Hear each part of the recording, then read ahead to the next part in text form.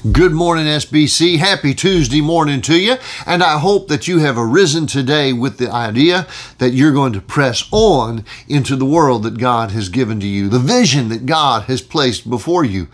I had this wonderful opportunity just a few weeks back when I was down in Florida with my family. We went down to Florida to take some vacation time, and we went to Disney World. We went to go feed the mouse.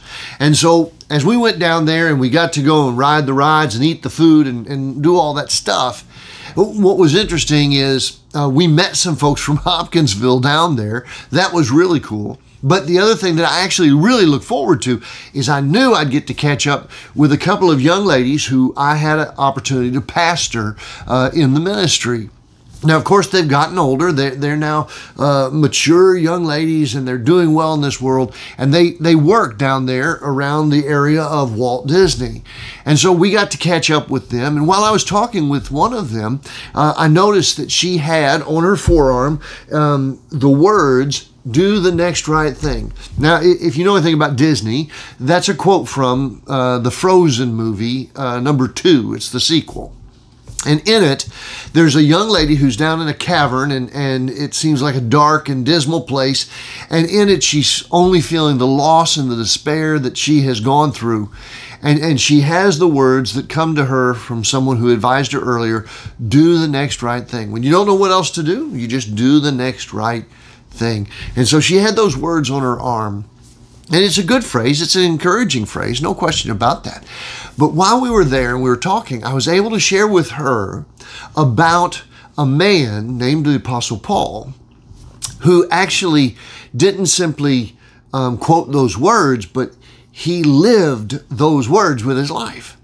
You see, the Apostle Paul in the book of Philippians is in a dark jail cell. He's been incarcerated, not for a crime that he's committed, but because of persecution that has come against him for preaching the gospel of Jesus Christ. And he could be there in the well of despair. You know, he could be saying, woe is me. Why has God not loved me more? Why has God not helped me more? Why has God not assisted me more?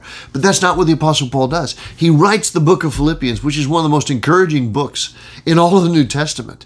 And in that book, we see what drives him to keep moving forward. And it's this. He says there in Philippians in chapter 3, this phrase, "Not that I have already obtained all of this or have already arrived at my goal, but I press on to take hold of that for which Christ Jesus took hold of me. Brothers and sisters, I do not consider myself to have taken hold of it, but one thing I do, forgetting what is behind and straining toward what is ahead, I press on to the goal to win the prize for which God has called me heavenward in Christ Jesus."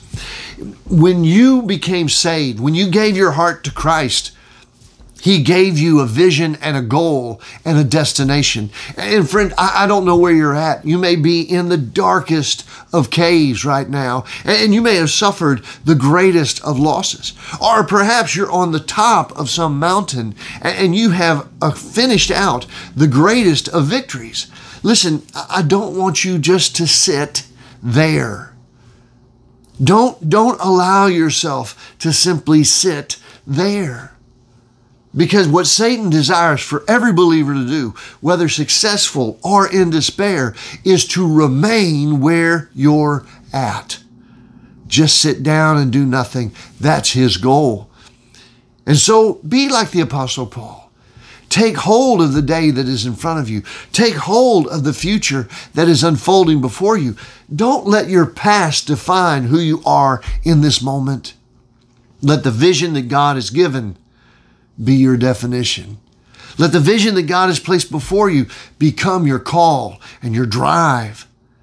Let today be a day that you grab with both hands because you are pressing on to the goal for which Christ has called you heavenward. Well, I tell you, it was such a joy to catch up with those two wonderful young ladies down in Florida. And it was really a lot of fun to be able to talk with them about the Apostle Paul and the call that God puts upon all of our lives. And so I pray today, whether you're in Florida or whether you're somewhere else in the U.S., or if you're right here in Hopkinsville, today as you roll out of bed, I pray that you take hold of what God has before you. Forgetting what is behind, press on to the goal that Christ has placed before you. Make it a great day, SBC. And I'll look forward to catching up with you again next Tuesday, right here at Second Baptist Church.